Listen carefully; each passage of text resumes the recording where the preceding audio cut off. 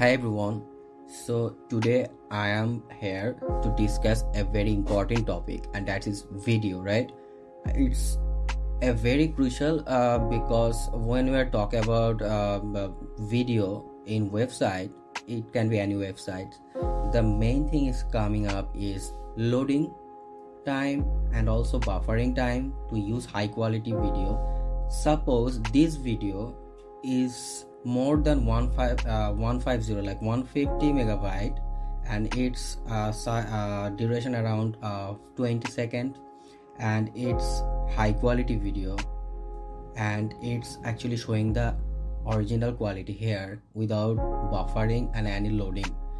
And that is possible because we actually tweak that in a different strategy, and that's what I'm going to break down today. But this video coming very fast, like when I load this website, this coming like an image. Like when we load a website, the image coming up within a second.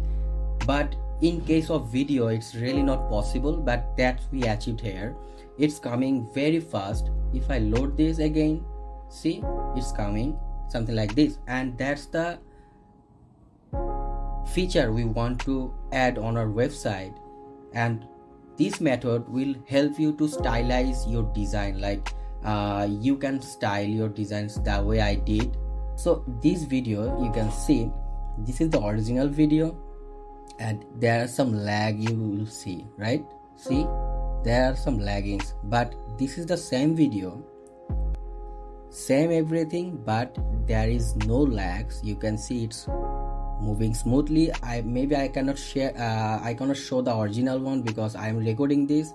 It may lose some quality, but there is no difference in quality, but this one has some lagging issue, you can see. But this one is really super smooth, and that's our goal today, and that's our today's goal, and that's what I'm going to show you.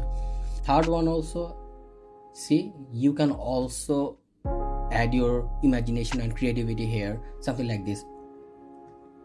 And the main thing is, these all video are highest quality, right? And we are not relying on Framer at this moment because we have the full liberty to use the file sizes we want, the highest quality we want. We can also do that, and that's the reason for this video I'm here to break down, and that's it. And it's very important to understand the basic, because I know, as I am a developer and a product designer, I know most of the people face issues on this video because they want to show the highest quality of video that they produced, but when they upload that on their website, it's getting laggy and buffered. And that's the reason people try to solve this in an advanced way, and that's possible. As you can see on my screen, this video has some stylized over it, like there are some section I added, advanced shape, and that is achievable because I used that strategy. If I don't use that, if I use existed Framer uploaded limitation less than 20 megabyte, I could do that. But if I did, the the video quality will not be the same as it is, you can see now. And that is the reason I thought, why not break down this so you all can get benefited from here. This video can be a longer, not more than 10 minutes, but if you spend 10 minutes here today, I think your all questions about video will be solved, and that's why I'm creating this video.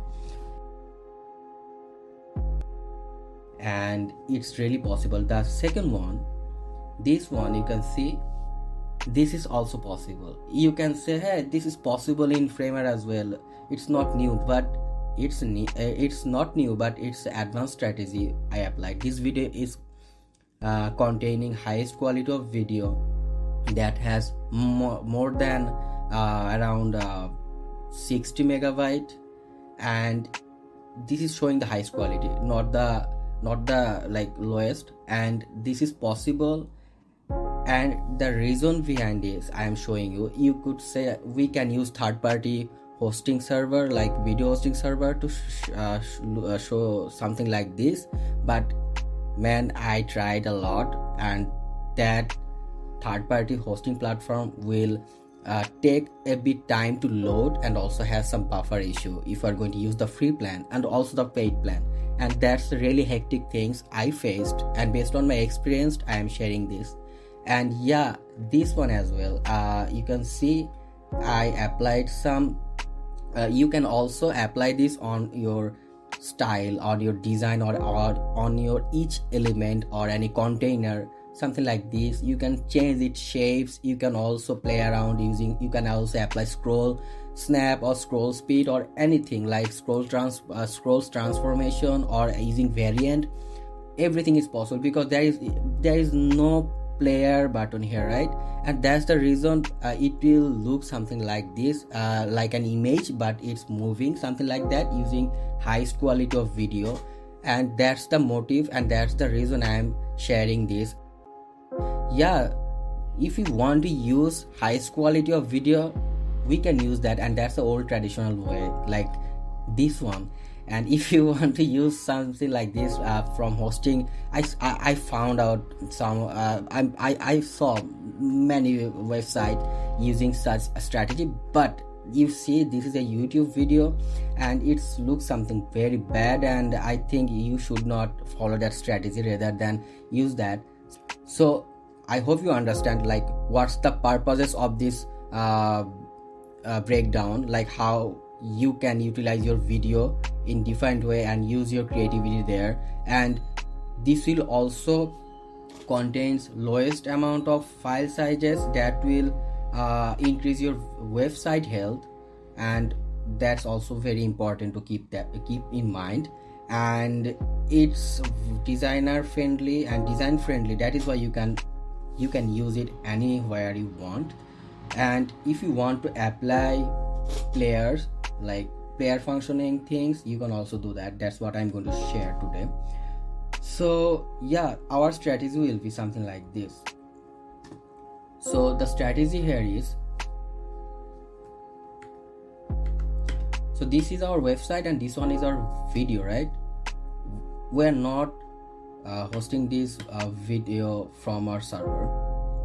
We're not doing that.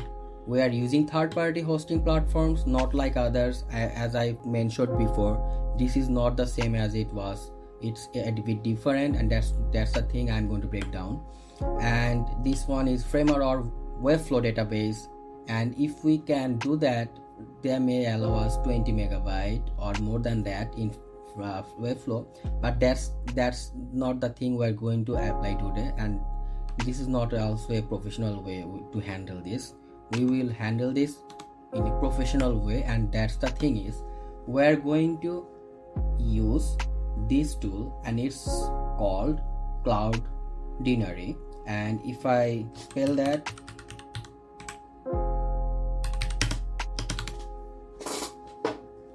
I will provide that link below so you can sign up and use that. You just need to, after signing up, you will see this type of dashboard. You just need to go to Media Explorer and upload your video, and once you uploaded that, like this video is already completed uploading procedure, and if I double click on it, this video has 3 phases. See, managed and analyzed. There are some data here, you don't need to worry for that. At this moment it's 5.58 megabyte, and this one is already consumed this data. I'll shrink that, and this is the original video link. You can copy that. Also, that is optimized and delivered. This is what we're going to use on our website. If I click that and copy it, this will automatically optimize your video. If I click on it and if I go to our website, we just need to add our video, the existed video component. You just need to paste that here. That's it. This is how simple it is, and there are much more. It's a existed component in Framer. You can change all the functionalities here, like playing or using any thumbnail as well, to start point and end point, also looping, everything you can change that. For that, you just need to create it, convert this as a stack or frame, like I'm converting it as a stack, and make it fit for each content. Now I can convert this as a component, right? If I convert this as a component, now I can apply much more functionalities here. Like for the primary one, it will be simple as it is, but for the variant 2, if I want to make it playable, let's make it playable. Click on the video and enable the playing, yes or no. I am going to use yes or no options, muted or not. Like I want to make it sound when someone click on this. Suppose there is a mic icon here. I am using absolute for this. Like suppose this one is our mic icon. So this video, the first one, the primary one, will not contain sound, but I am attaching this mic icon. So this one, the second variant, will contain its sound. Like it's not muted at this moment. So we can increase the sound and volume, everything, and then I just need to tweak that to our second options, like something like this. So when someone click on this mic icon, the sound will automatically start.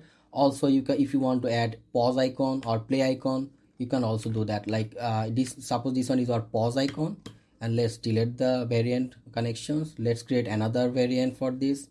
This one is our variant 3. We can now make it pause, like playing no. So if I link that with our interaction, go to our interaction and click on variant, it will automatically stop when I click on it, right? So this is how you can also add your functionalities here. All the creativity, if you want to add, that is possible, and that's what I did. Like for this video, I applied the video inside it and manipulate that something like this. And the second video, this one, I really like this type of video, and this one is containing something like the video itself, and there is nothing in it. It's really simple but looks really nice. You can also add your scroll trigger here to make it more smooth and everything if you want. And I hope you understand the reason I am behind this, for this breakdown. And if you really like this, that will be a lot for me, and I really appreciate. If you have any questions, you can comment me down. I'll do my best to assist there. And that's it. And this was a rush video. I had a very little time to do that, and that is why I was in rush in talk, and I'm really sorry for that. And yeah, that's it. Have a good time. See you soon.